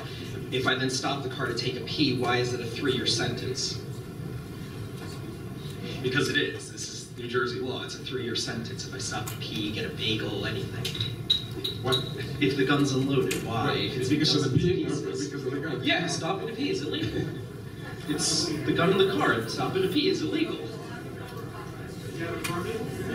Oh no, if you have the permits, you all the paperwork, you got everything in order, you applied for it legally. If you stop to pee, it's 3 years in prison. Yes, well, you're not carrying it, it's in the trunk of the car. You're not allowed to stop for anything in New Jersey for no reason other than a police officer pulling you over. It's a 3-year sentence. Why is this? You don't have an answer. I want some common sense here. That's all I want. But thank you. First of all, I too have to express a little bit of disappointment. I came here, hoping to hear some solutions and some ways to connect. And I'm very glad to have heard from you, Rabbi, because I think that you're on to something. I don't have the answers. That's one of the reasons why I came here. But I can tell you that one of the reasons why people are expressing their frustration is that it sort of feels as though this isn't really, we were sold something that we didn't get here tonight, which was a discussion among people who have things to bring to the table. It's an intelligent discussion from points of view that are diverse. That's the only way we get anywhere. If we're listening to only our own voices every single day, we learn absolutely nothing and nothing changes. Now, I am a survivor of domestic violence. I had an ex-husband who attempted to strangle me, and I'm looking at you very specifically, Ms. Perlmutter. I have a concealed carry permit in the state of New York, and I'm very proud to be a gun owner. There is no doubt in my mind that without the possession of that gun, I am at far greater risk than without it. This was a man who found me 10 years after the attempt he made on my life. No one here needs to tell me how to protect myself, because in the quiet of the night, when the door is opening and the hands are wrapped around your neck, Gabby Gifford has her scars. I had petechial hemorrhaging in my eyeballs from what that man did to me. The people who stepped up to help me were the NRA and other women who support the shooting sports and who encouraged and supported me. I accessed your website yesterday and I looked everywhere to find out what is your group about? What are all of these groups about? And I'm getting catchphrases. I see common sense, I hear sanity, I see all of these things, but no one is defining what it is. And then when I saw your statistics, I was very disappointed because there are no citations to any fact. I can't find anything to back up your statistics. And I think that's one of the reasons why there was a problem with some dialogue here and with people shouting out. Because if we don't have credibility, we have absolutely nothing. So my question for you, and by the way, I was a New Jersey resident, I'm now a New York resident, and I'm also speaking on behalf of a friend who was a little frightened to be here tonight because she was afraid someone would know she was a gun owner and she would lose her job. This is a woman whose home was broken into in the middle of the night and she was defenseless. Okay, so we have serious problems. My question for you is the same question that that other man asked, but that Mr. Skaggs answered. If I'm meeting all of the requirements of whatever the latest law is that somebody decides to pass, shouldn't I be able to carry a firearm in the state of New Jersey to protect myself? I think I'm glad that you're standing here today, and I certainly respect your rights as a gun owner, and I'm glad that it's making you feel safe. So I do respect that right, and I will always say that I respect the right of gun owners. I think that there is a process, and the courts have been making those determinations through that process, and I will respect it. I believe that more guns equal more gun violence, and the presence of a gun puts more people at risk. And so I don't think that adding guns to the situation is necessarily going to make things better. That's my personal belief, and I believe the process is it's not as if there isn't a process for somebody to petition the courts. But a process that uniformly and unilaterally results in the consistent denial of law-abiding citizens to protect themselves. And by the way, I can agree with you, there's too much gun violence, but if you're taking the guns from me, you are not preventing gun violence. There are criminals all over every state in the union, and by disarming their victims. I don't think we're talking about taking your gun away or disarming. I think we are. I looked at your statistics, and I really have to tell you, I looked at what you had, and all I read in that is, guns are bad, take them away, or send parents to jail if there's an accident with their child. Well, but that's the point that we're making, that shouldn't be deemed an accident, that every gun and that that's ends up in a common child's sense to hand goes through the hands of an adult. And that's common sense That is to you. common sense to me, yes. But can I ask you a question? Yes. And this is not to be adversarial, because I actually do believe in smart gun technology, and I welcome the law to change if the industry would step up and say, we want to help victims of domestic violence to arm themselves, but not have that gun turned against them or used by their child. So would you be supportive of smart gun technology? No, unfortunately, it just can't work. That's the problem. I understand that there's a risk every day to myself in what I do, but that's part of what you were saying about responsible gun ownership. You have to learn how to practice, you have to go to the gun range, you have to have other wonderful women, as some of the women are here tonight, who have helped me more than I can tell you in terms of supporting my ability to safely carry and be able to fire a gun. And then I'm just disappointed in the kinds of responses we're getting. Well, I think that it's fantastic that you have found a community, and when you're talking about firearm safety training, I guess now it's maybe almost 2 years ago that there was a bill pending that would have required a maximum of 4 hours of firearm safety training, and it was objected to by many members of the New Jersey gun lobby. Many of us have. But the reasoning was that it was an interruption of Second Amendment rights, and if you're,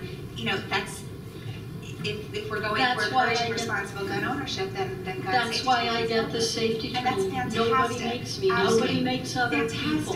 We need to wrap this up. I The building. We have to make it quickly because we actually have to give up the space at 9:30. And I think we're there. Hi, good evening. My name is Alexander Rubian. I'm the president of the New Jersey Second Amendment Society. I just want to begin by saying that I was appalled by your statement, sir, when you made this comment that the Second Amendment Society was at a forum with Loretta Weinberg and we made no compromise whatsoever. That's farthest from the truth, and the reason why I know that was because I was the panelist. And to correct yourself, maybe you had misinformation or misunderstood the conversation. Something I never thought that would ever happen was that Blue New Jersey, a very anti-gun progressive website, wrote a glowing report about me. So if any of you want clarification and the truth, not this man's personal opinion trying to attack me, you can just go to bluejersey.com, put my name, Alexander Rubian, and it'll come up. Now, once again, I attend another one of these forums, which I don't think was fair because you invited nobody from the Second Amendment community to be a panelist. So I don't think that this was a balanced forum. Maybe next time you will. But Mandy, to your point, I'm holding the National Institute of Justice report, which is a government organization, and they did a study and they found that 4.5 million times a year, law-abiding citizens use firearms for self-defense. But you're making this statement that nobody uses firearms for self-defense. Now, in Oklahoma City, on New Year's Eve, a young woman, a young mother, home alone with a 3-month-old baby, a convicted violent felon kicked down her front door and charged her with a knife. What did she do? She grabbed her shotgun and shot the man, and there was no innocent victims. Now, I can tell you many, many stories like this. So, what I get upset about is when you make these statements that are just blatantly biased. Because when you look at the state reports, 4.5 million times a year, law-abiding citizens, concealed carry permit holders around the country are using firearms in self-defense. Over 90% of those, just by brandishing the firearm, a criminal approaches you and said, they want to attack you, and you say, listen, buddy, I don't want to have any problems, and you show your firearm, that deters the crime from happening. I think that's a massive success. What also bothers me is when I'm sent. I need to wrap up. Okay. You know what, Ed is sitting over here. Why don't you guys go over and work it out? Do you mind Ed talking to him and figure out what was miscommunicated then? 30 seconds, I promise, 30 seconds. Okay, my question is, why don't you disclose your true agenda? Because when I'm sent this report that was paid by millions of dollars from Bloomberg, by social scientists and marketing companies on how to manipulate the gun conversation, and there's a big booklet here about doing everything you just did tonight, that's not honest. When it tells people here, always focus on emotional and value-driven arguments about gun violence, not the political food fight in Washington. Tell stories with images and feelings. That's exactly what you did tonight. You are supporting Bloomberg's millions of dollars in this manual. You can go online and download it. And everything she did tonight was from the manual. There's no facts, it's all emotion. And that's what makes me upset. You, sir, I forgot your name, the rabbi. I think we can have a narrative. But when you're misleading people and not telling the truth, that's when I get upset. Okay. Thank you very much.